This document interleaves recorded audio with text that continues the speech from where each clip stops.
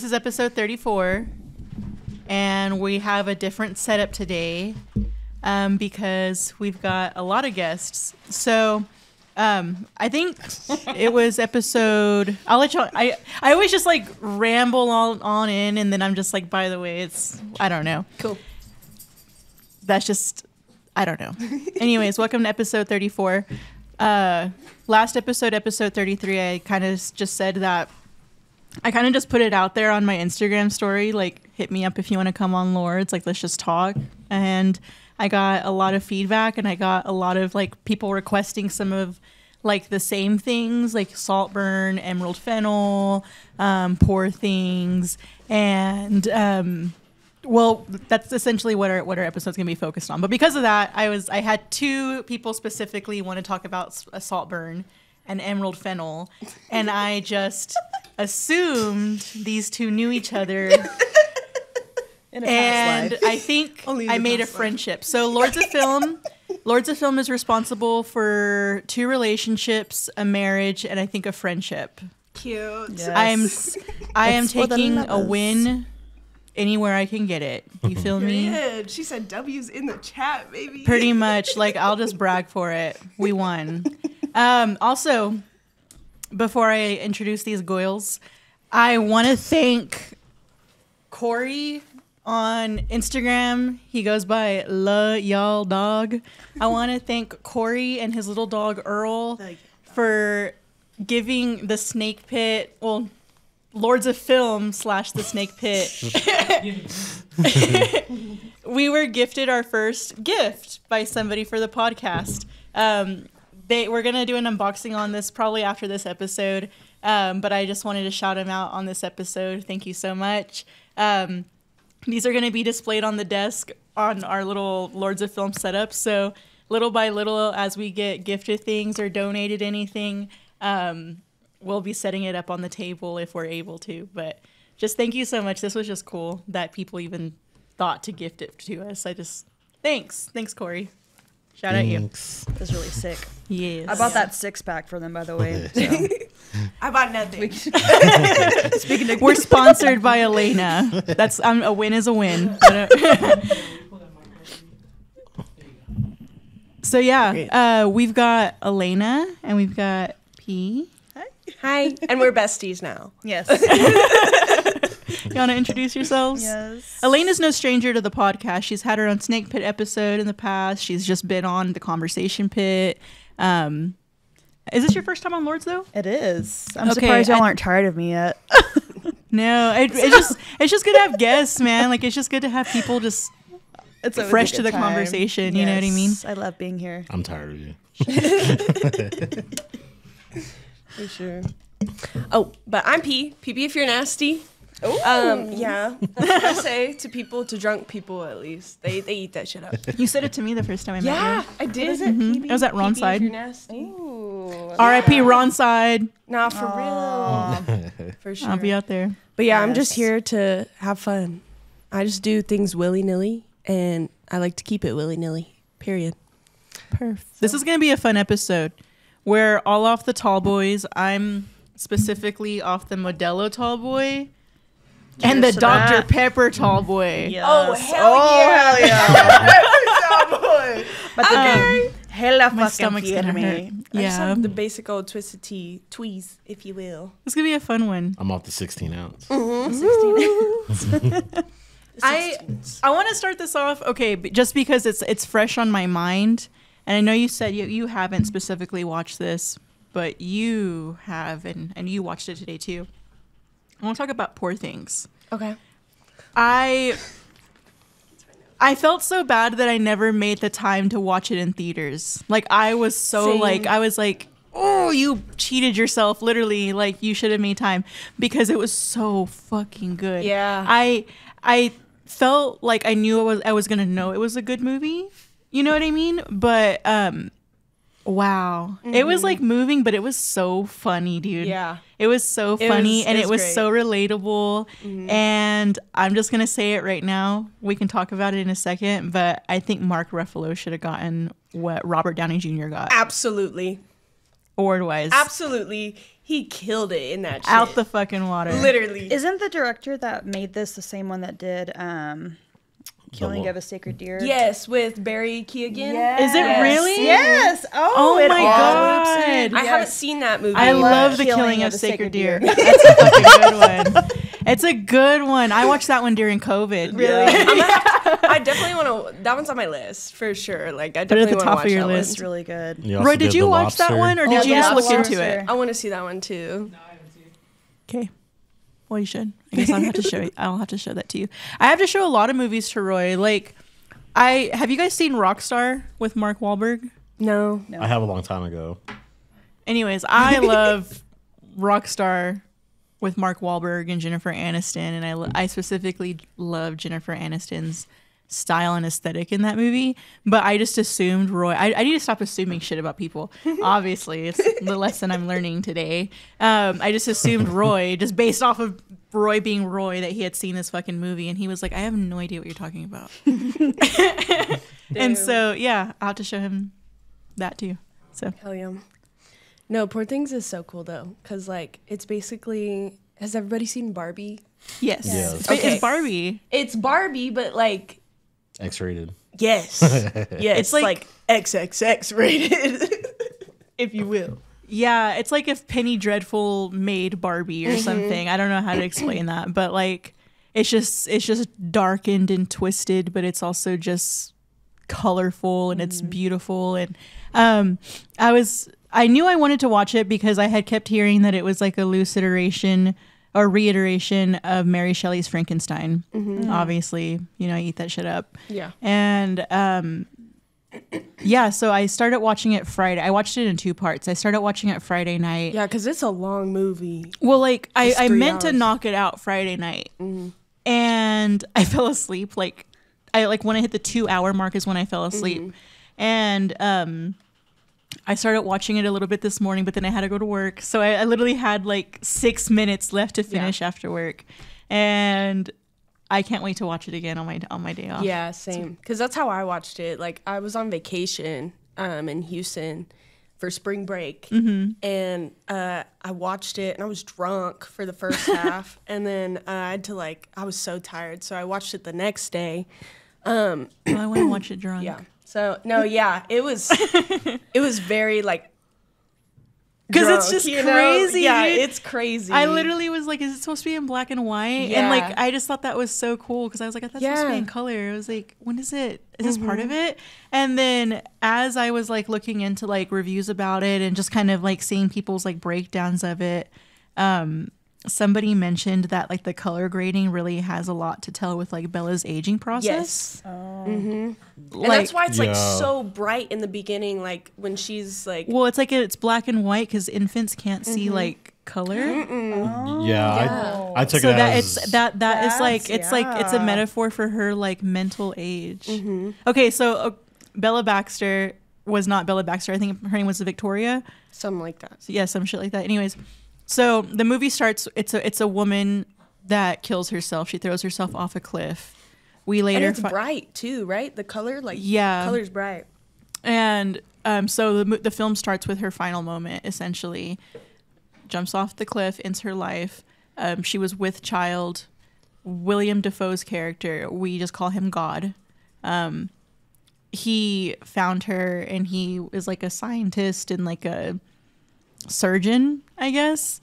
A master of anatomy, and he himself was badly experimented on, and so he just saw a fresh body, used it. He took Victoria's brain out and took her baby's brain and put it in Victoria's brain, and he renamed her as Bella.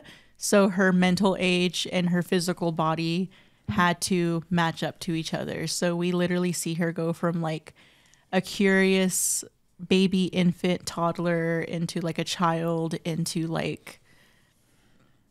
essentially Teenager. womanhood, Yeah. early womanhood, maybe. I'm Yeah, assuming. I would say 24, Yeah, I would say that's probably as far as she got, for what we see. But the color grading was supposed to be very symbolic of that, apparently.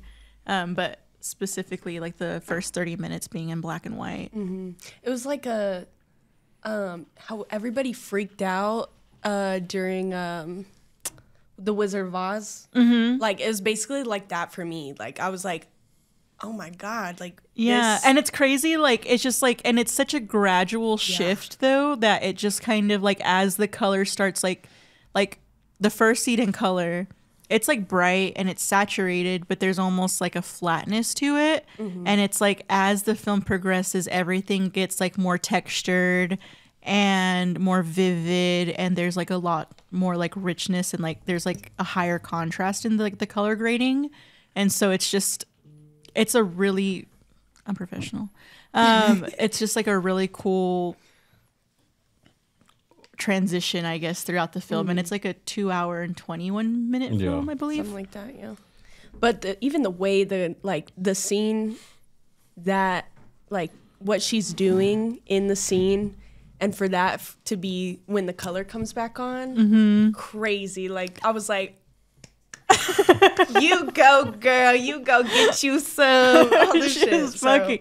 There's so much fucking, dude. There's so much. It's so sexual. It's like, so. I knew that was like the gist of it too. Yeah. She was like, when she's talking about that dude, when they were like walking and he was like,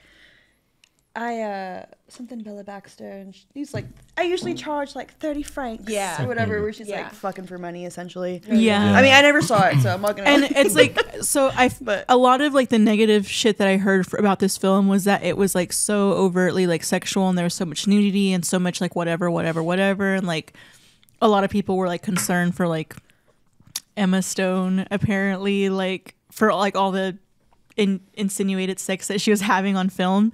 But the reality of this film is like, it is the reality of, if this were to happen, somebody would be taken advantage of in that way. Oh yeah.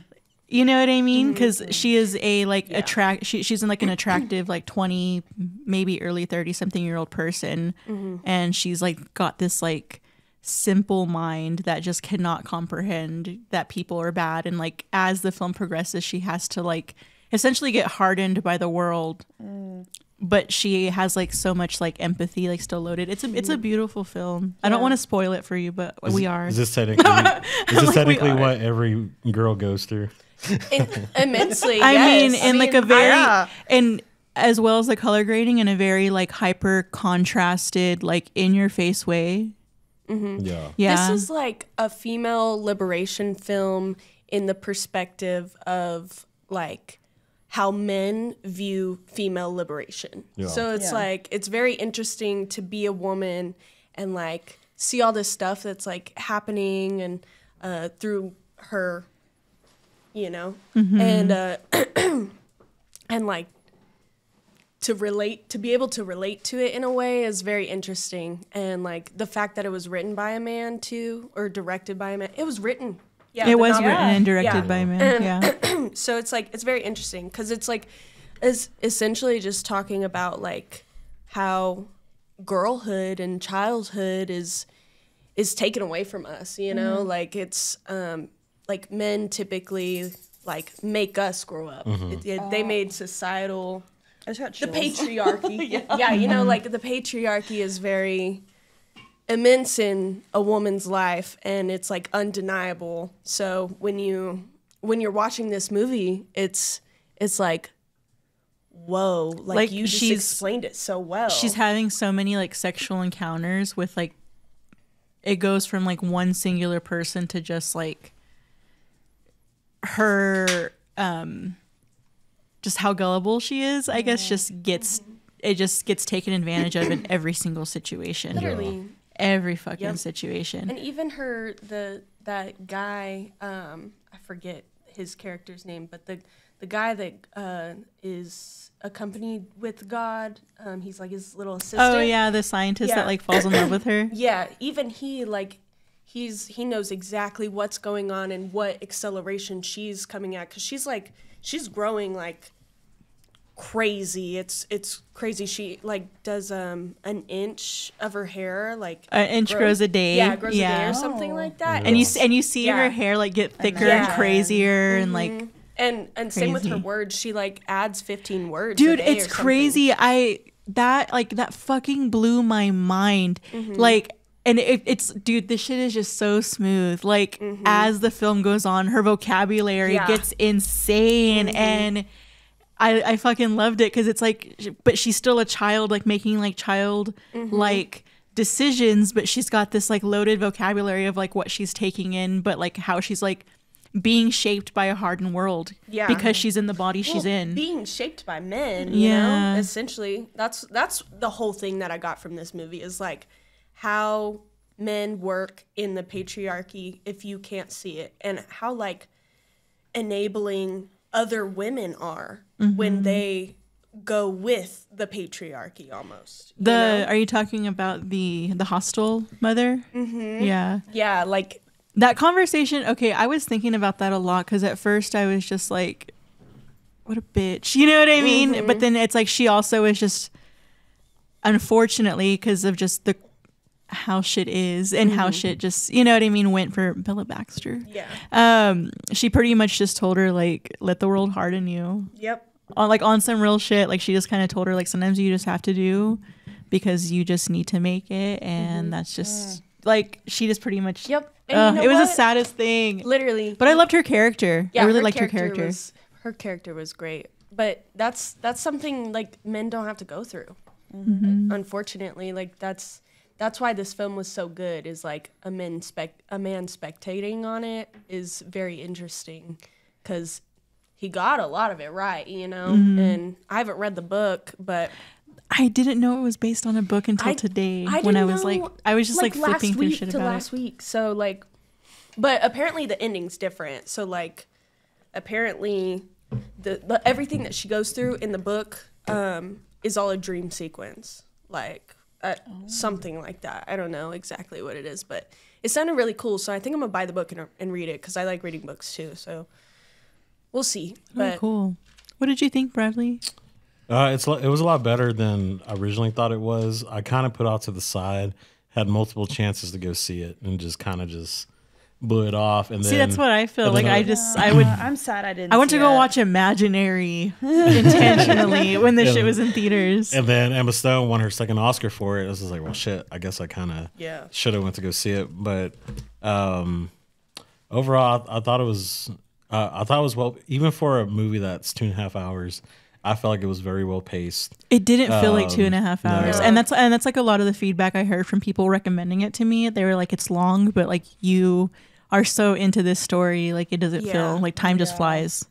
Time flies. I really liked Emma Stone. I thought she did a great job acting.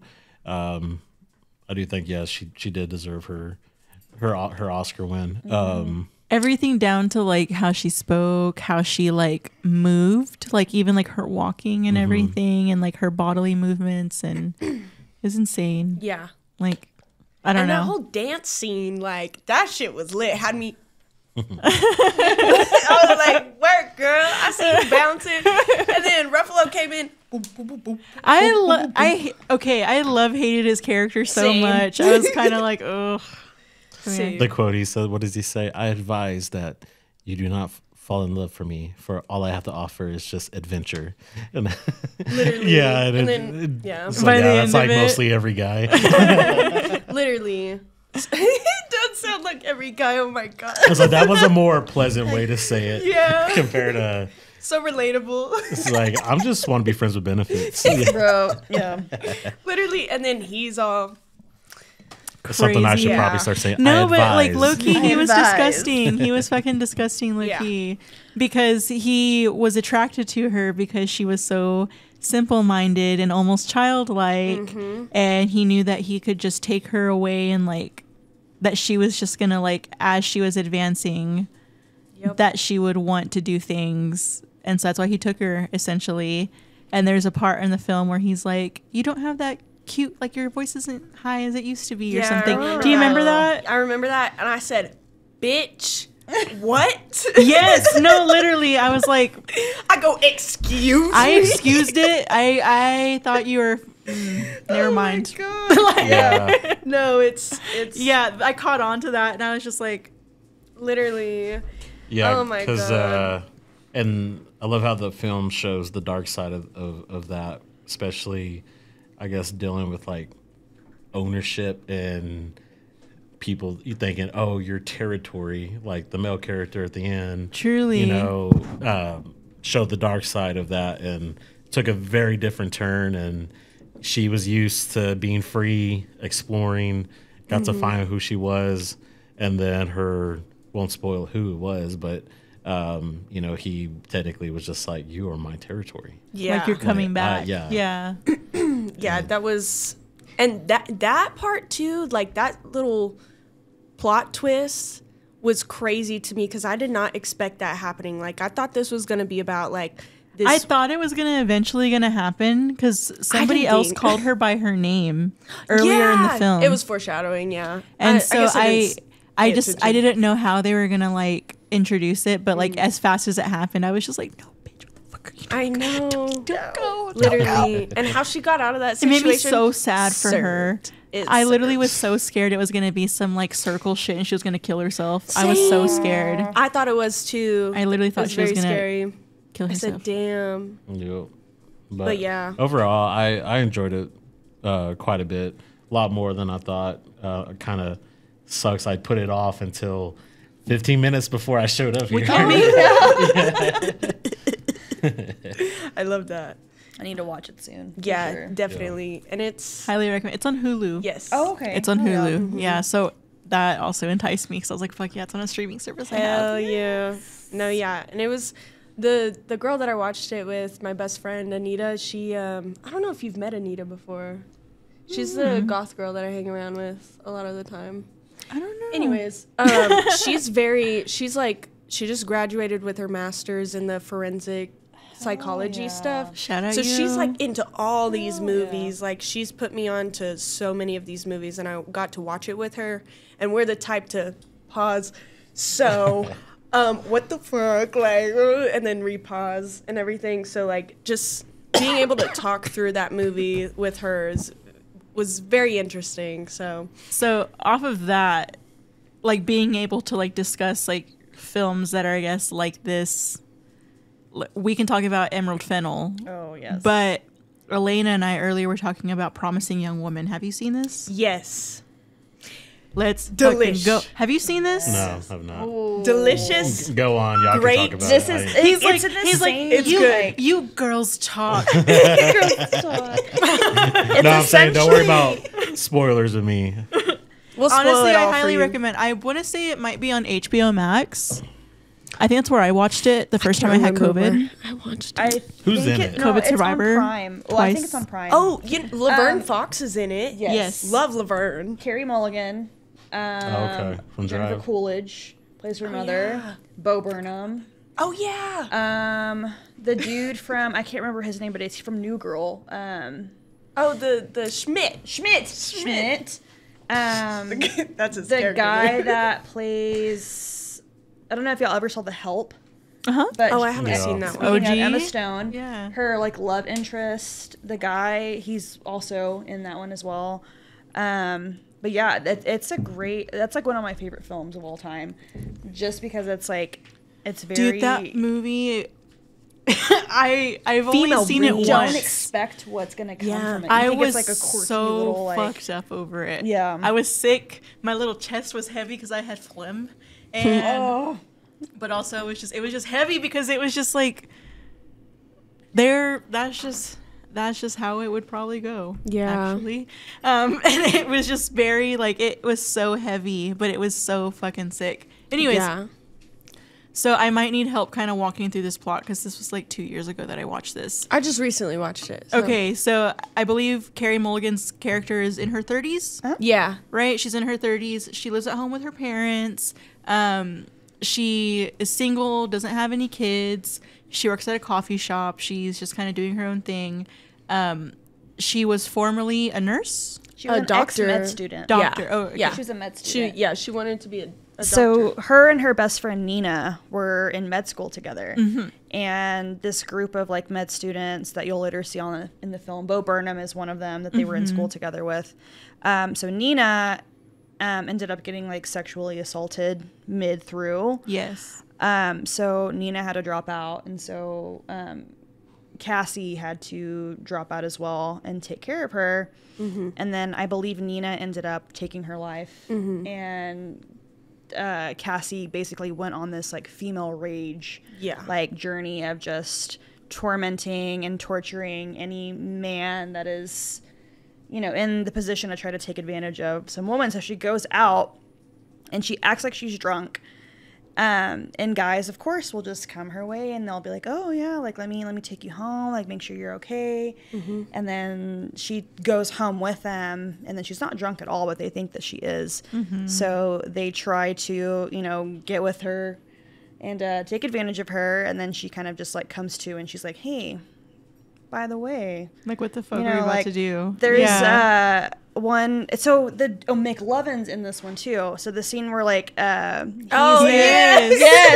So I forgot about that. he's all like, she's like, Neil, what are you doing? And he's like all like about to like go down.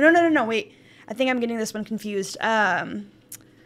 There's like so many different actors in this one, but it's like essentially the same thing. Like this one guy's like trying to go down on her and like take her underwear off, and she's like, what are you doing? And she's like, up. And he's like, oh, shit, she's not drunk at all. Like she's like completely sober, literally, and just like freaks the fuck out. So and some of them that she kills, some of them she just like scares, and then she has like this little book, this pocket book of like her little people that she wants to intimidate. Yeah, like some she'll just straight up intimidate, and others she'll just like done. Yeah, you know what I mean? Yeah. It's good. I love it. It's very and good. then the end is just like, wow, you wouldn't expect it at all. So essentially what she does, that, but she also like her, like she gets on this mission, this like revenge mission of like she is targeting the people that assaulted her friend. And so she's essentially like taking them down, like kind of one by one a little bit. I want to say there's one of them at this point is getting married and is having a bachelor party.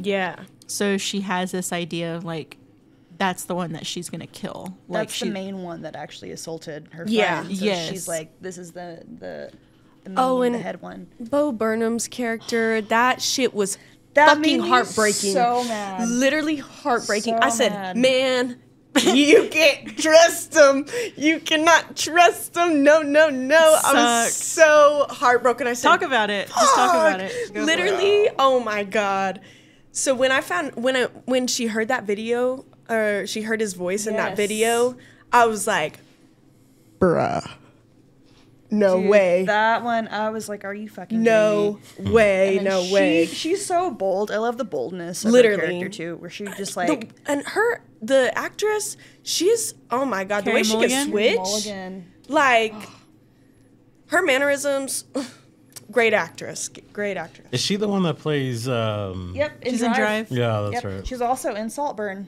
Yep. Yeah, she is. She's also in Saltburn. Which I character love is that? Carey She plays Mulligan. is she like the Pamela. drunk cousin or something? The redheaded one. Yeah. Duh. Yes. Oh my God. And she just has a very brief like cameo, or not like a couple of brief cameos. She's got like a good like 15 minutes, Yeah. 20 Yeah. minutes in the movie where she's like Okay. consistent in Yeah. it. She's just like a filler. Yeah. But her and Emerald Fennell are actually like really good friends. Oh, they're They're kind of just like, besties. they just go kind of hand in hand.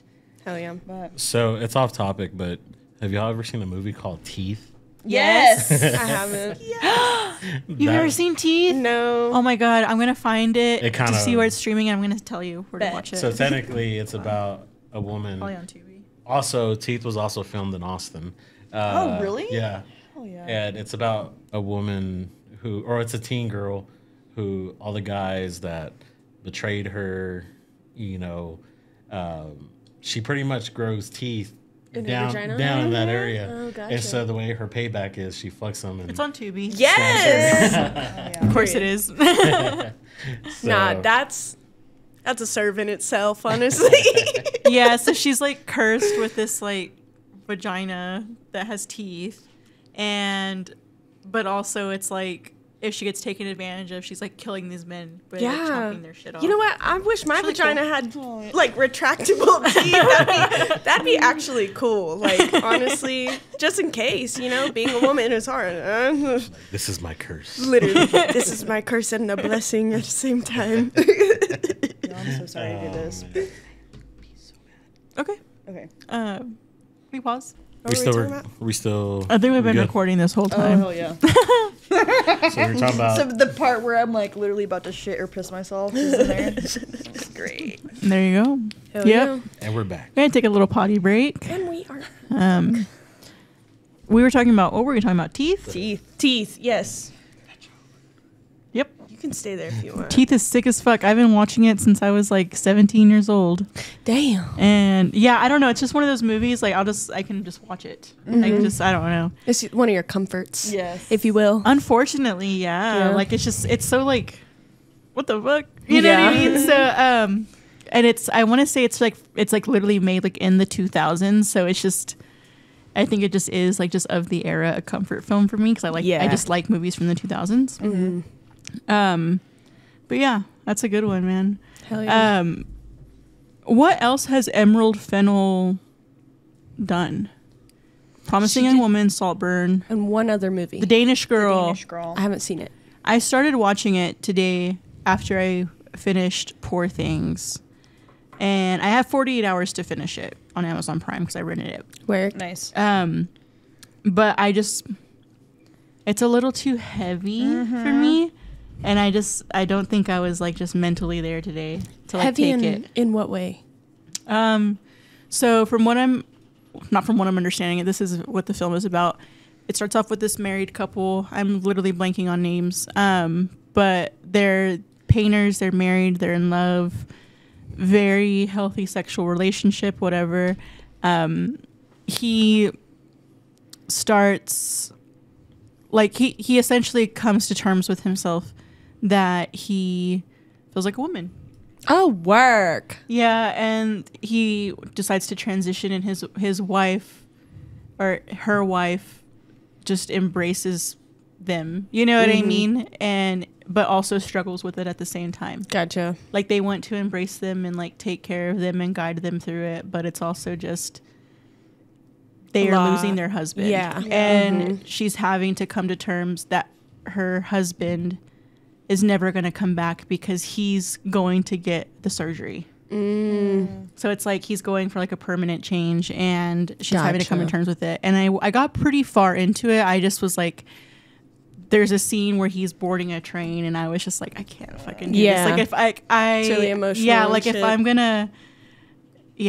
was gonna be doing this tonight, I just would have been like quiet or something. Yeah. I don't know. I just would have been like, it was a good movie. It is. It's very heavy. But it's beautiful. It's a beautiful film. It's so pretty. But yeah, that was one that I didn't get a chance to watch either. But I know, like I will read like the synopsis of a lot of films before I watch them because I just don't like surprises. It's like I want to know what it's about before I watch it. But yeah, it is. It's so sad. It kind of reminds me too of like, did y'all ever watch Orange is the New Black? Yeah. So back to Laverne Cox. Where in her character in the movie is basically was a man and then transitioned, and then like her wife, you know, like lost her. So it's kind of the same. Gotcha. And I can understand, like, that's got to be just especially like if you know somebody for that long and are with them and you feel like you know them like 100% down to a T, and then all of a sudden, boom. I mean, that shit would be crazy to me too, and I'm a pretty open person, so that's like the ultimate definition of like unconditional love. Like, if you love somebody, like, let it go or let them go. Yeah, you know, like it's deep. it's so beautiful. But yeah, it's so I just couldn't do it. Like, some movies, I need to be able to like rot a little afterwards. Yeah, so I can just kind of be like couch rot. You know what I mean? Like, sometimes I just need to be like that. Grief it. Yeah. My Instagram name is Hella Sauce for a reason. Yep. But yeah, that was a good one. I know you guys are foaming at the mouth to talk about Saltburn. Oh yeah. God. Literally, I have like 4 pages of notes over this shit. Like, no, I watched it. I did your hair in December. December 23rd to be in fact, and to be exact, because you were like, have you seen Saltburn? Blah, blah, blah. And we were like, it's so good. I want to you watch it. And I was like, okay, I'll check it out. Because I knew I needed to watch it eventually, because obviously we do this. You know what I mean? Yeah, so I knew it was one of the movies I needed to watch, but also I had Barry Keoghan. I don't know. He's A little freak ass man. He's such a little freaky boy. I That love man it. has Oh been my on his God. freak shit, and he is getting paid for it. So I don't think his freak shit's gonna stop. Yeah. And you know what? I really hope it doesn't. I know. So when I saw him in Killing of a Sacred Deer, I'm like, this fucking like it's just He very always plays weird little guys. Yeah. creepy little freaky man, like in the does. Banshees of Inisherin. Yes. I want to see that one too. I haven't That was seen the that most. yet. His little role is so tragic, man. Yes, he's so. And then like, he was also in like one of the Marvel films or something Oh, really? before that, I think. Like So, a and then when talking I dust on first my see hand. him, I'm just like, this strange little man. And then I'm like watching this, and I'm just like, yeah, I'm feral. No, literally, I watched this in theaters, and I literally, oh my God, I went to go see it with Anita, and literally, we look at each other at every single point we needed to look at each other. It was immediate. It was like, what is going on? Oh my God. Before I saw it, like everyone on TikTok, was talking about like the bathtub scene. So Yeah. I'm thinking like, before I even saw it, I'm like, okay, so these guys are in college, like, they're maybe like, sexually experimenting, They're whatever. fucking. And so I was we like, think. oh, they fuck in the bathtub. And then I see the bathtub scene, and I'm just like, oh, they You're were like- no, Yeah. Nothing of the sort. nothing of the sort. It was, Yeah. He was slurping that water. he was Yeah. slurping it. He was like, Yeah. That was It the was- nastiest shit I've ever seen. I know. And he was like crazy. working the drain too. I know. Yeah. He's giving He the drain literally like a tongued rim job. He Yeah. was, dude. Yeah. And I was eating that shit up. I ain't gonna lie. I was sitting there, and I was just like, oh my God, I have never wanted to be a drain. Literally. Girl. Oh my god, no. Same. I literally did not have that thought. My thought was like, I know that shit tastes like pennies or something. It's so nasty and dirt. Oh, but I was just like, The dirt fucking scene was not as bad. It was arguably a lot hotter than the drain licking Well, scene. and like, But ultimate one. it was still though, weird. yeah. I don't know. when they were Yeah, in the imagine garden. filming that scene. Oh, Apparently, yeah. was that not Oh improvised? no, that was improvised, the and it was a fucking- closed the set. ground grave fuck? one, It was a yeah. closed Yeah. set too. So, but I'm pretty sure the people that were like editing all that shit, they were like, Barry, what are you doing? Literally, like, imagine like just watching that get filmed. Like, are you just like, Literally. do we stop him? Well, And like, give him a minute, I guess. yeah, and Like, it's crazy too, like that he improvised that, because there's this dichotomy of love and hate constantly going in between him and Felix and their whole family. And so it's like the fact that he did this just makes perfect sense, because it's like also the perfect dichotomy of love and hate. It's like he's like defiling his grave, but at the same time, like he's obsessed with him and he loves him in a way. So it's like, Yeah, it's almost like he loved him so much that he was like obsessed with him. yeah, To the point to where like he only wanted him to have him, and like he didn't want the other guy Yeah. to like have anything at all. You know what I Yeah. mean? And it was just it was insane. But okay, so we've got Felix, and what's the other character's name? Oliver? Oliver's the main character. Felix and Oliver. So Oliver is a college student. He is just kind of just a guy at this university. Felix is this tall, handsome, good-looking. Elordi. Yeah, it's Jacob Elordi. It's Jacob Elordi from Euphoria and Priscilla. Oh, Beautiful great. movie as well. God damn. God, that movie wrecked me. I guess just cinema wrecks a girl. But so anyways, these two are in college, complete opposites. They become friends. Felix kind of takes Oliver under his wing, starts partying with him. Oliver pretty much lets Felix know that he comes from like a rougher home life, and that he's got alcoholics and addicts for parents, and that he struggles a lot. And so Felix invites him to spend, was it just summer break? Yeah, summer. Yeah. Summer at their house in Saltburn, or their In estate Saltburn. is called Saltburn. Yeah. Yeah. And so that's what he says, like, come to Saltburn with me or whatever. And he does, and Saltburn ends up being like an entire estate, like a castle. Yeah, you couldn't say essentially. mansion. It's a castle. Yeah. They have a whole maze. They've got and grounds. everything. Yeah, Grounds, it's not honey. even land. It's grounds. Grounds on grounds, honey. It's insane. Literally. And God, watching that movie. I love how P is just co-signing. Like I'm just like describing the movie, and she's like, I'm the grounds. I'm the dramatic player. Okay. We just need to give her the soundboard so she can just like be like, beep, beep, beep, beep. Womp womp. That's what we need to do. We need to start introducing ourselves on the soundboard. But yeah, no. So Felix comes from like it's just riches essentially. Like he's fucking loaded. His family's loaded, but his family. They definitely look down on Oliver. They see him as an outsider. They see him as less than, and they pity him. But they take him in, and they love him in their very shitty ways. And Oliver just takes them from the inside out. He eats them up. Yeah. Pretty much, like literally. Literally. We go to the garden scene. The vampire scene. That was okay. weird too. I remember like seeing that, and I was like, they're not gonna do. Okay. We have mixed reviews I'll about combust the. right now. I will combust. No, same, because we have mixed reviews about the bathtub scene. Like people either like, oh my god, that's hot, or oh my god, that's fucking disgusting. It's both. I couldn't. I was like, It's both. Yeah. So, but I'm like, the vampire scene, oh my foaming out the mouth. No way. Literally on the brink of an aneurysm. Literally. I just wanted to be. I wanted to be Oliver. Like I don't like that shit. Like, but the dominance that he asserted with Venetia was like. I want to be Oliver. I want to be Venetia. Okay, listen. I'm a dominant person through and through.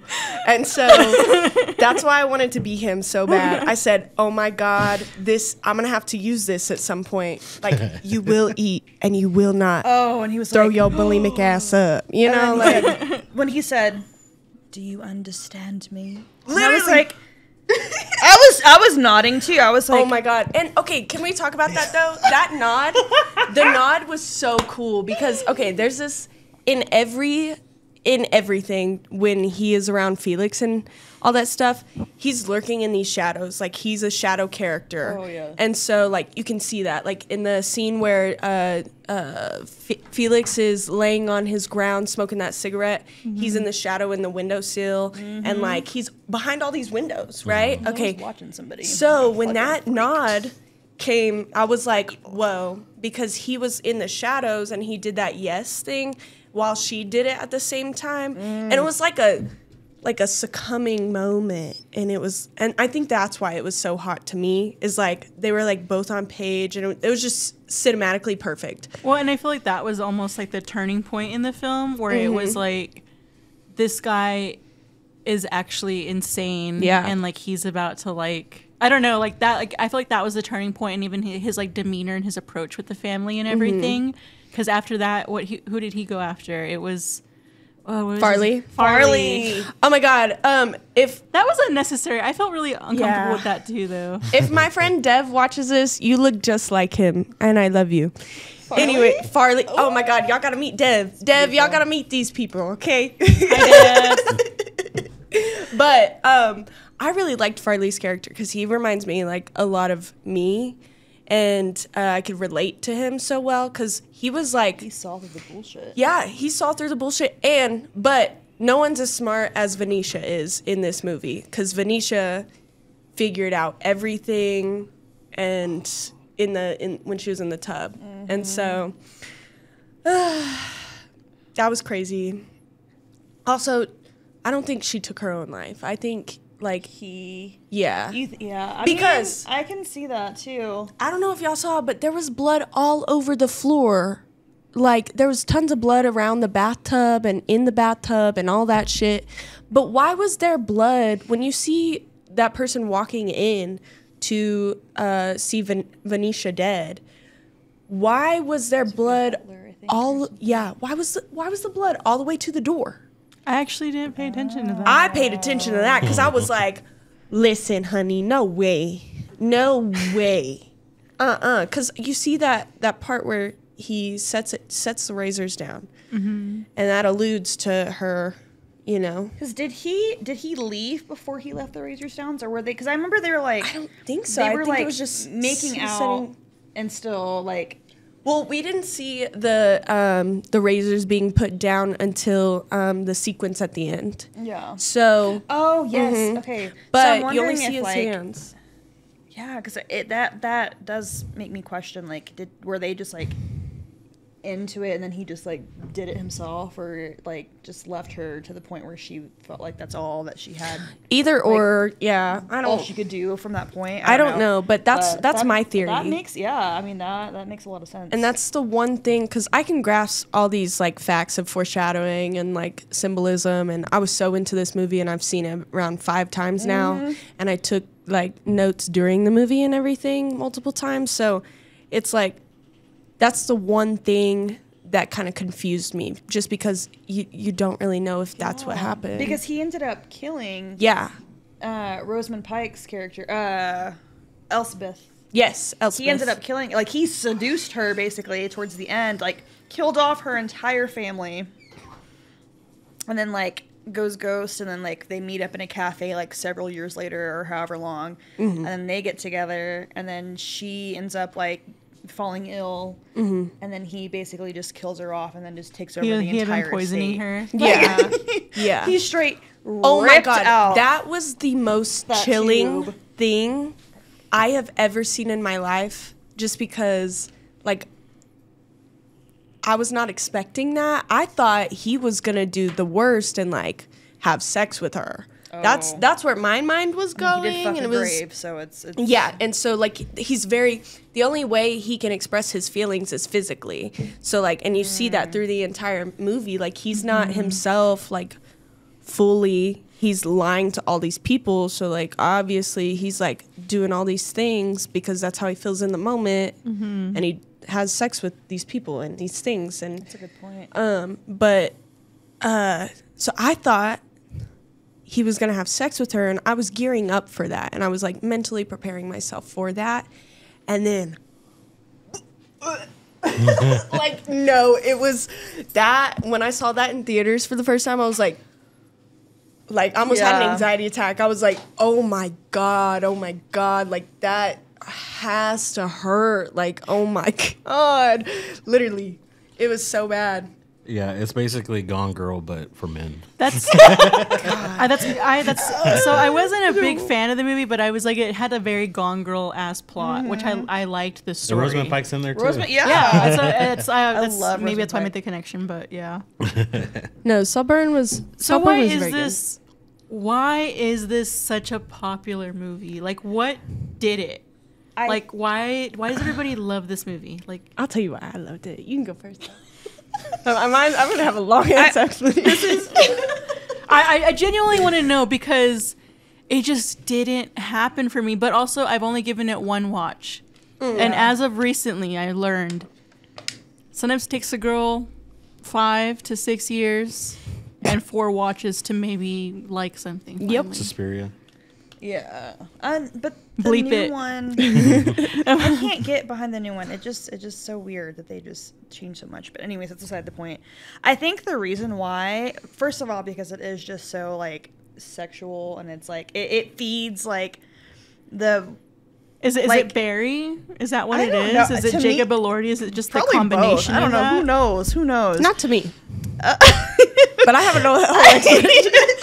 I think just because of how like Emerald Fennell, like she does like a slow burn, like at the very beginning, at like Promising Young Woman, same concept. It's like you don't think it's gonna be what it is until like it gets to that point, and then you're like, oh fuck, this is completely like it just throws you off completely, because of how it was with like Promising Young Woman up until the very like end, and then you're like, oh fuck, like this is wild. Same thing, but also just like I want to say that this one was more targeted towards like the female fantasy of like sexual, like Absolutely. In like a little bit of a submissive way too. And I don't know, maybe that's just like my depiction of it, but either way, I think it's just because it's so like sexual. It's so like it catches you off guard.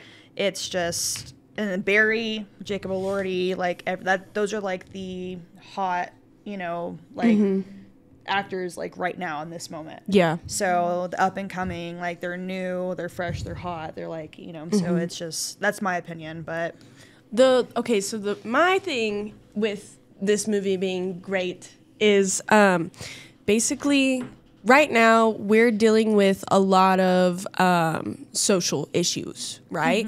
So like that's what it appeals to essentially. Like it's technically an eat the rich movie. Because it does kind of speak on class. That makes me sound like I'm just... No. Because bitch Alaina was like, no, but it's down true. fuck. It's so true. It is so true though. Like that's what catches our eyes. So funny. And especially like us being in a very highly mental state all the time. Like we're always talking about autism and ADHD. Every like mental illness you can think of, we're finding it out like right now, all about like ourselves and everything. So when this like master manipulator comes to us and we get to see it in its full-blown form instead of seeing it in little ways that like our past relationships have been, or you've come across a person who's a master manipulator, you don't see that right away. You have to like dive deeper and see what that person is doing to you. So this gives like a perfect opportunity to us, the viewer, to see a master manipulator and how it all comes together and how punctual they are and how persuasive they can be. Also, fuck the rich.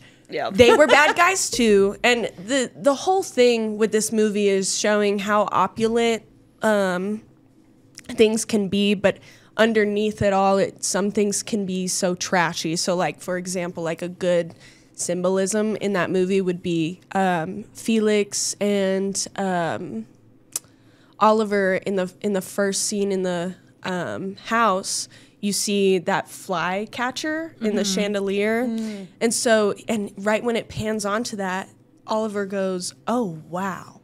And so it's like this place is very opulent, like very gorgeous, whatever, whatnot, but then why is there a fly catcher? Like it's trashy. Yeah. So it's almost like this is just still just a house. That's and really still with good, bugs, like, still with, foreshadowing. and it's like it's the exact same as the Cattons, the family. They're very opulent, they're very classy, but the moment you get to know them, they're fucking horrible they're people. Shitty and they've got they problems and they've got their own and like addictions and I love that. Here's another thing.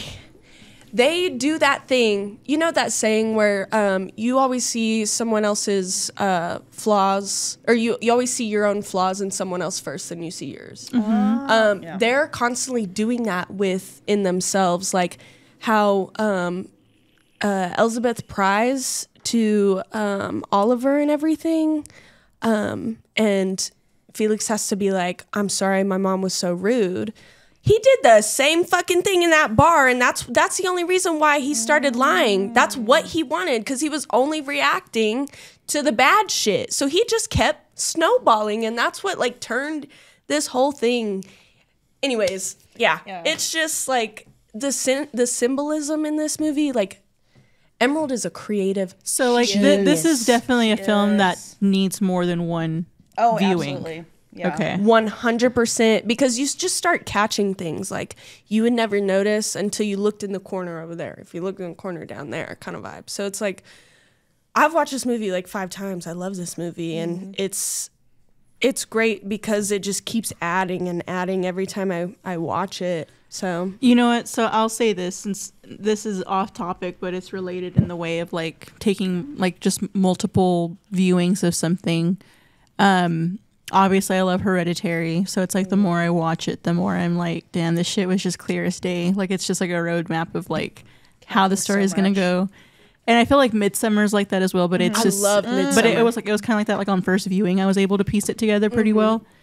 But well, Florence Pugh, Yes. Yeah. Come on. Babe. The Like, babe. you But- can catch anything with her, you know? It's like, wow, she's great. But I fucking hate the Suspiria remake from 2018. But I've never So- seen it. you know what? It's so. Okay, so I still obviously am going to be partial to the original by Dario Argento. I'm going to always love the original trilogy, the original score, just the color grading of it and everything. I saw it twice in theaters in 2018 when it came out because I watched it the first time, fucking hated it, gave it another watch, didn't like it the second time as well. This last year, I ended up watching it on Prime. And I was like, I can't. I on a home screen, I fucking can't get into it. It was showing at Alamos, and me and Bradley went to go watch it. On fourth fucking watch, I was like, this shit's all right. I actually do like this color grading. Yeah. Like, damn, okay, this is actually a beautiful ass Academy. Damn, this shit, like, it was, I feel like it was almost, I appreciated it. I appreciated the nods to the original that I caught the fourth time around. But that is not a good thing. But also, as a diehard fan of the OG Suspiria, I'm glad I gave it a fourth watch because I started seeing a lot of the nods it gave to the original, and also some of the, like, I think it's funny, like, because okay. The original Suspiria is an Italian horror film, but it is well known that has really, really bad English dubbing. So the conversations sometimes are like delayed, and even like the reactions are somewhat delayed, and it's kind of funny when you watch it. I caught on to that the fourth time around watching Suspiria. Like some of these conversations, not all of them, but like particularly with like the dance directors, like the witches and stuff like that. It was the same kind of pacing and the same kind of like, I don't know. It was like, I caught it. Yeah. I caught it this time. But also I really liked the story this time around. I don't know why. I just thought it was like just too up its own ass the first couple times. And on the fourth watch, I was like, I like this, and I will consider it a retelling of Suspiria, not a remake. Yeah. And I still think the score is ass, though. I don't care that Tom York did it. Period. Okay. Radiohead. Radiohead's cool. Okay. Don't touch the Suspiria score. Put some flavor on it, but you can't because that was six years ago. Yeah, you Put can't some spice. You can't top Honestly, I think Goblin. That's for sure. Goblin. The score is fucking great. Did you end up watching the original? I Yeah, did. You did. But it's still fresh in my mind. Like I still, because you had asked me, so what did you think at the end? And I was just like, it was a movie. Like Yeah, you're like. I mean, it's. That's how I felt about Saltburn. That's why I was just like, I don't get it. You know what I mean? Like it just, I got the story, but I was just like, I just don't get it. I mean, like why it was hitting people. Yeah, I mean, I do appreciate. I mean, there's a lot of symbolism in it, especially dealing with Berlin in the 70s. Yeah. You know, it deals with the Berlin Wall and back and forth with communism and capitalism, and I think it goes back and forth with that, but not so much in your face, but it's very gray too, especially when the doctor like crosses to go back to his original home, because it's very gray, even though that long journey. Yeah, even though he's on the gray side, that's still where his memories are of being happy during that time. So I mean, it has a lot to say about what the Germans were going through during that time. But I didn't catch on that.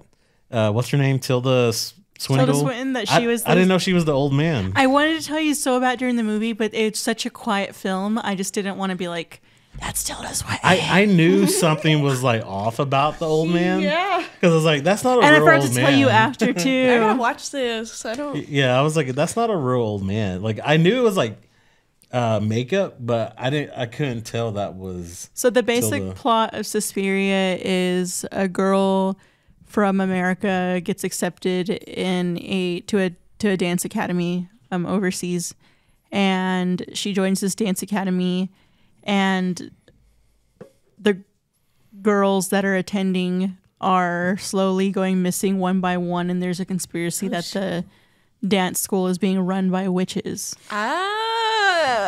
And so there's the witches may or may not be like picking the girls off one by one. Ooh, that's tea, honey. Oh my god, that sounds. It's really good. cool, honestly. The remake is if you're like a first time watcher, you're gonna love it. You know what I mean? Because it really is a cool movie, especially if you're liking movies like Saltburn, Hereditary, like Midsummer, shit like that. Like it definitely falls in line with like the art house film shit. You know what I mean? Yeah.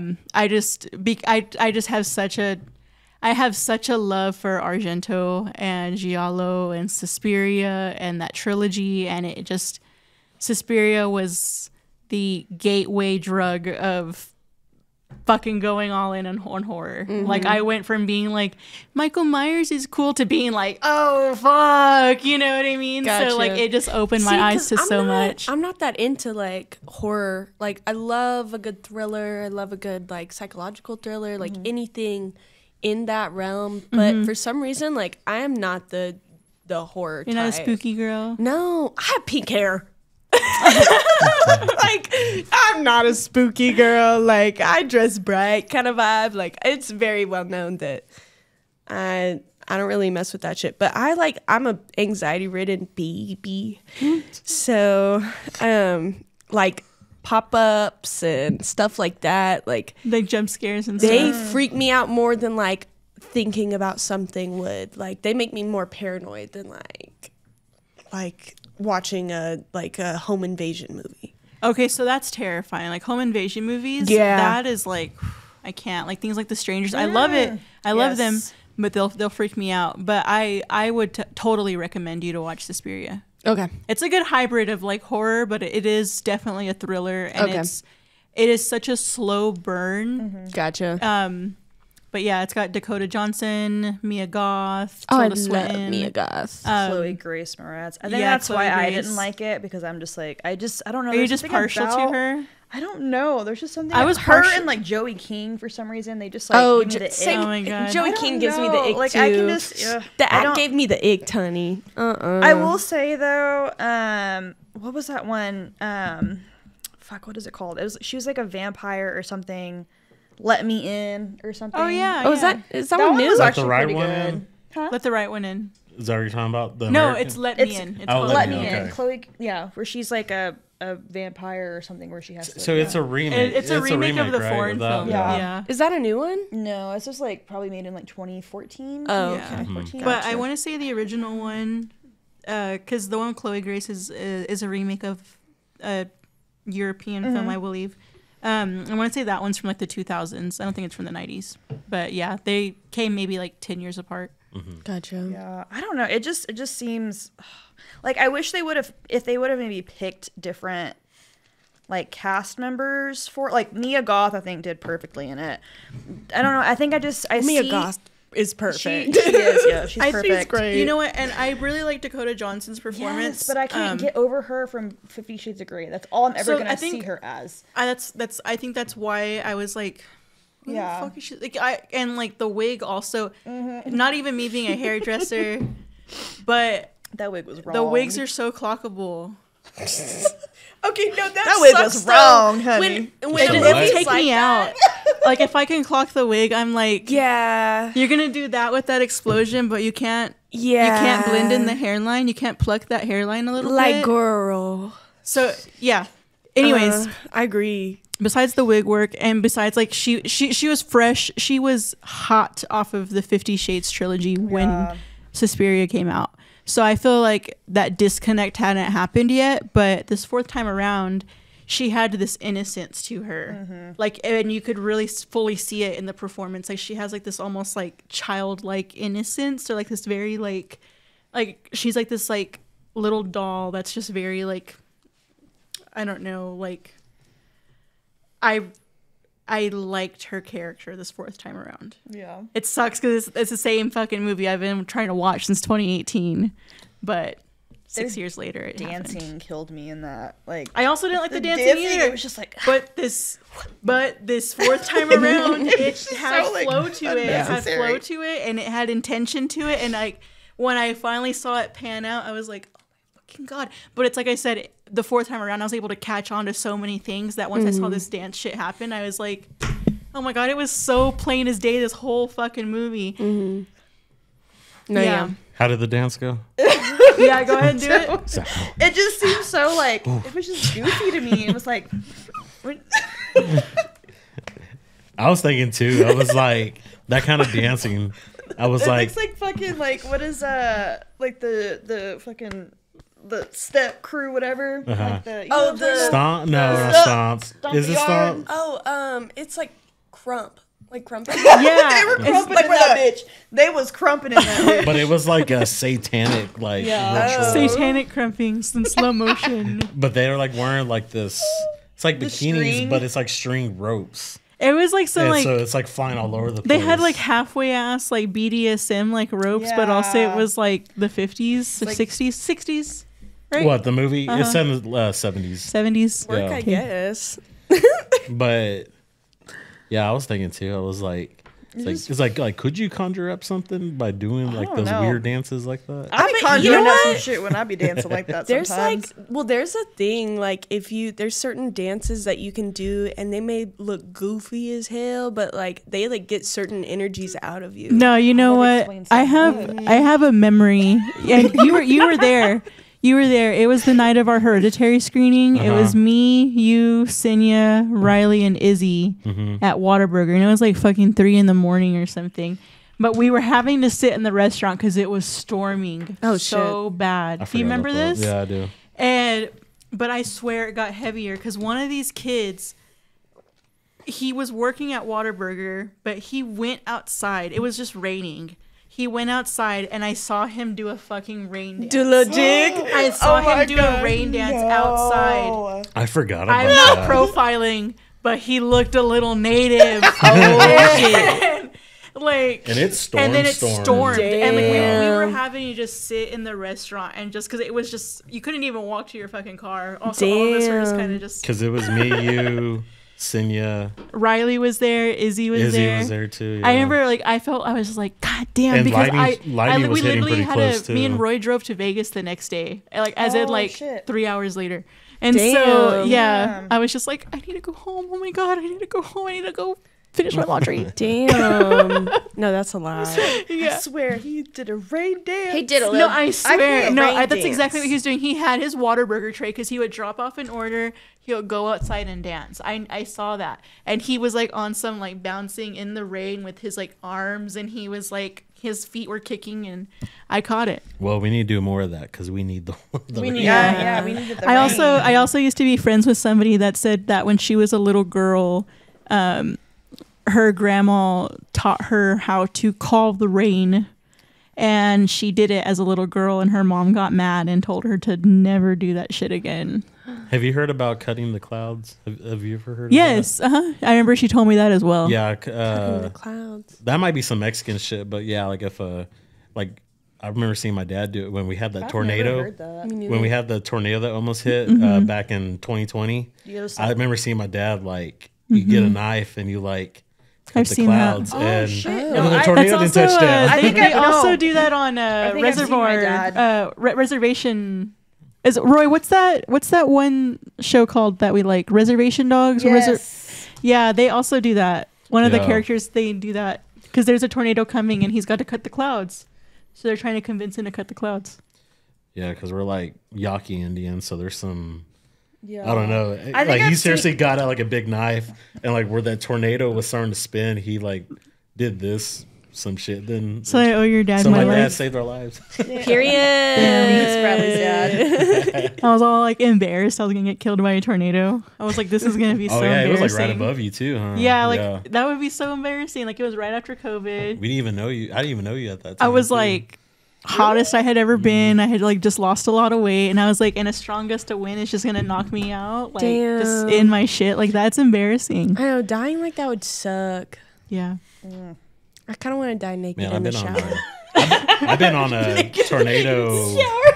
I've been on a tornado rabbit hole lately. Yeah, With a rose in hand. In my mouth. but Twisters is Have coming you out. guys seen those memes of like it's like I hope I don't die in the shower and it's like a hairless cat that's like on its back and it's like this. Belly up, honey. Belly up. Oh no, y'all! That reminds me of like I've passed out in the shower once before. Oh, I had to, girl. I did that too. I was literally talking about that. Like, okay, so like a few years ago, I got lipo, and I came back home or whatever, and I had a friend that she was gonna stay with me, and I was like trying to be modest, and I was like, I can shower myself. I don't need help. She was like, okay, I'm gonna be right here. I'll be outside, and I was like, okay. I try to shower. The steam hits me, and I just yes. And next thing I know, she's trying to open the door, and my body's like blocking the door. Oh shit! And even then, when I woke up, I was like, "Hold on, I'm naked." Like, I was still trying to like be modest about it. I love that. That's how I want to die. That's how I almost died, dude. I fell out of the shower, clipped my head on the doorknob, and I was. That's the way I want to die. I think it'd just be so funny to die like that. Die naked. I have to go out. It was so funny. I was crying because I was like, "You saw me naked." Oh my god! Like I was just so like, "This is so embarrassing." I know. Shower curtains all on me. She said, "Let me cover up real quick." Rips the curtain down. It's like I told you about taking Her last moment. I told you about taking them long showers.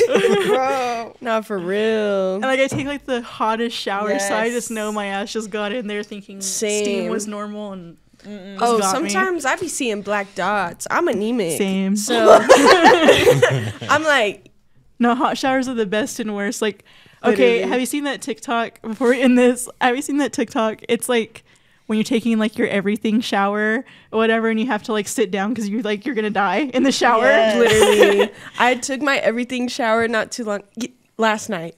Took it last night, and my water pressure in my bathroom fucking sucks. But my brother's bathroom, he has the master bedroom. So my dad just redid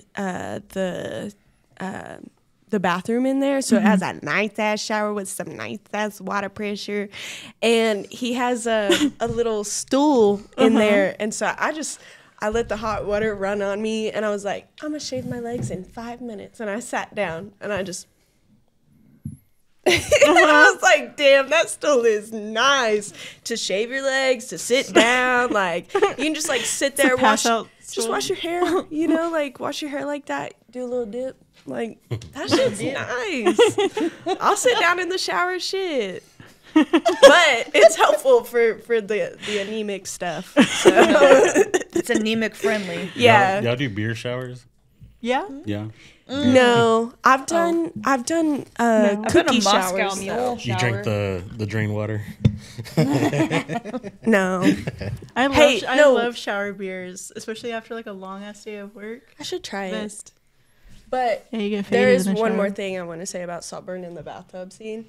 The only reason why I think all of us think that is so like disgusting is because It it's couldn't like, be just because it's like cum water. well, yeah, duh. But like it's basically a ritual to like take in that family, like swallow that family whole. You know, it's like it's a symbolism. Yeah, it's Yeah, makes and sense. basically like and he when ended them takes out- because Felix was like, he was the it guy in the family. Yeah. So he would have been the guy to actually pass on the name. yep. So yeah. It was very He ended it, ritualistic yeah. to me. It was like taking a blood sacrifice kind of vibe. Also, to it's me. like how many real rich people out there like did that? No, I'd also about to say Yeah. like this is kind of like off topic, but do any of y'all know? I mean, I'm sure y'all know Marina Abramovic, whatever, the Serbian like performance artist. No, I don't know what Spirit you're talking about. cooking, nothing. Oh, I've heard of spirit cooking. Yeah, and it's like her recipe for like I can go into this. This is like one of my biggest like conspiracy things that I get into because it's so fucking weird. But like she created this like performance art of like it's called spirit cooking, and like the recipes like breast milk, blood, like semen, and like all this stuff. But she's also tied into like some of like the elitists, people that like basically like sacrifice. Yeah, apparently Debbie Harry like- from Blondie does this. Yeah. Yeah, that's a whole nother bag of worms Yeah. that we'll have to open up. But yeah, she's fucking weird. And like, you can throw some shit in some shit and drink it or whatever. And it's like, You know what? I've never really liked performance art. other than going to drag shows, that's the only performance art I'm gonna fuck with, you know, because that's even crazy for me, and I'm into some crazy ass shit. Like, excuse me.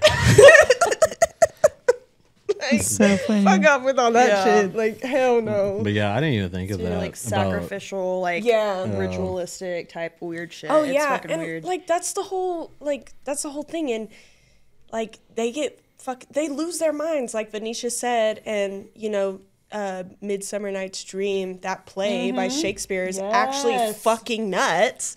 Like, and it's just, it makes no sense, and they all lose their minds. Literally. Midsummer Night's Dream. Literally. And then like the antlers he was wearing too. I want to know how that like plays in like with the symbolism. Oh, there was a lot of like, it's like the party. Yeah. It was like a Rothschild style party. Yeah. Well, and it's very y'all know the story of the Minotaur in Greek. So basically, I forget all their names because I don't be, those are some weird ass names. I'm not going to remember them. Anyways, basically, I know that there was this king, and Poseidon like had asked him something to do something for him. He ended up not doing it. So he turned the king into a bull and forced his wife to have sex with the bull, to fall in love with the bull again. Then they had the Minotaur. And so this Minotaur gets placed in the labyrinth. In the labyrinth, literally. And anyways, this guy, like savior guy, comes and makes his way through the labyrinth, kills the Minotaur. But he ends up being the bad guy because he goes home and he's like... he forgets about the girl that he's in love with. Like he's in this like power hungry, riches all to me, goes home and he's just a fucking bad guy now. So the Minotaur represents that story of him coming when he slays Felix, he's slaying the Minotaur, the monster, but Barry's character is also the Minotaur because he's the monster, and all the symbolism around him, like in the bar, there's the Minotaur. Is that what that demonic statue was? Okay. Mm-hmm. It's the Minotaur. Love your like. Oh my gosh, that's so much better than like horny. No, you're good. No, because that was it for me. Like the amount of times where I had to like cover myself in the blanket, scooch down a little bit, watching into this movie because I was like, literally shaking in my boots. I love that. Oh my god! I love that movie so much. It's so good. Did y'all love the ending scene? The ending scene. Oh, the ending scene. Mayhaps. Okay. Love the ending scene because of that, and he was not wearing a prosthetic, honey. Anyways, love that part of it. But that was also like the puppet master just doing whatever the fuck he wants because he owns Saltburn now. You know, like eat the fucking rich, bitch. There's a reason why he's gonna be the next Joker. That's why. Oh, I know, dude. Oh yeah. And what's crazy too is like his family really wasn't even that bad. Like he was just fucking lying about that. He had a really decent family, actually. He really did. Yeah. Yeah. He was over here talking about how his dad died and his mom's like an alcoholic or something, and then literally Felix takes him back to his house. That scene gave he's got me a normal ass family. Anxiety. Like that's why I don't lie anymore. Like I used to be a really good liar. Made you stop lying? No. No, that scene of where they drive up and he's like, oh no. That gave me so much anxiety because like I remember like lying and getting caught the fuck up. That's why I don't lie anymore. Fucking feeling. Because I was getting caught up towards the end of my lying days, and I was like, you know what? I'm just gonna be dead honest, and if people get hurt, people get hurt. I don't really give a fuck. Yeah. So, but he's that like, I've talked about my sisters before. That literally. He's saying I'm an only child. Yeah, and he was lying to his parents too. I don't know if y'all caught that, but like, that was like, bitch, who are you? Like you could have just been cool. You could have just been chill. Literally, Master manipulator. Master debater. Master Feeder. No, that's Felix. This was a fun one. Yeah. It was. I like the idea of having multiple guests on and just having a clusterfuck of a podcast that actually just works out. I liked it. I liked all the personalities we had. I think this is a funny one. Hell yeah. It's fun. I want to thank y'all for coming on. Yes. Thank you for having us. Yes, dude. Y'all are more so than welcome to excited. come back on in the future if y'all ever want to chop it up about anything else. Oh my God, for real. Y'all have anything y'all want to promote? Anything at all? World peace. Yes. Oh, and Free Palestine. Yes, Also, exactly. Free Palestine. Follow me on Instagram. It's under @bigpink_pp. And I'm not kidding. I am not kidding. She'll be tagged in this, and yes. I never thought of love that. You never. I never thought. I just. Big pink PP. And I just recently changed it. I just You recently did. changed I my know, I snap noticed name. it. Because Yeah. remember, it used to be under like PP. PP and the Yeah. underscore Hodgkins, my last name, but it's not that anymore. I thought I needed a new brand. There you So- go. Yeah, I just barely thought. I just thought it was Big Pink, and then your name. Big pack. That's so innocent. It's all like. Oh my god! You got anything you want to add, Bradley? Follow me at Bradley Noel Garcia, Lords of Film. We got a lot of cool things coming up next month. This next month should be very fun, and I can't wait till summer. That's about it. Oh, yeah. Yep. Yep. Mm-hmm. Yeah, man. So you can follow me at HellaSoft on Instagram. You can follow us at Lords of Film with the Z on Instagram. Follow the Snake Pit. Follow the 806 Collective. You can listen to us on Spotify, Apple, wherever you listen to your podcasts. By the time this comes out, we'll probably have already started teasing it or announcing it, but we need your support at the next Lords of Film screening. Yes. April 24th, we're going to be screening Lords of Chaos. We've got a lot of really cool things that we're going to be incorporated with this. That we're going to be incorporating with the screening. Whenever we started doing the movie nights, I just wanted them to be like curated events, and I wanted it to be just something that was fully centered around a comfortable movie viewing experience. And meeting Chase, he definitely was like the perfect layer to that, as in like having a movie buff come in with two other movie buffs and telling us how to position our couches and how to get the best sound. Oh, I love that. How to place his projector with intention of like, okay, this is going to be the best way that we're going to get this. You know what I mean? And just so we've continually sharpened our movie viewing experience, and the next step to this is making more curated, immersive movie viewing experiences, and that's what Lords of Film is all about. And so I really need y'all's support next month. Yes. Tickets will be $15. We're going to be catered by Taste Buds. We're going to have multiple options for our non-meat eaters. We're considering you guys as well. So please, please, please, please, please, as these announcements start rolling out, as we start asking for your shirt donations that will be announced later on as well.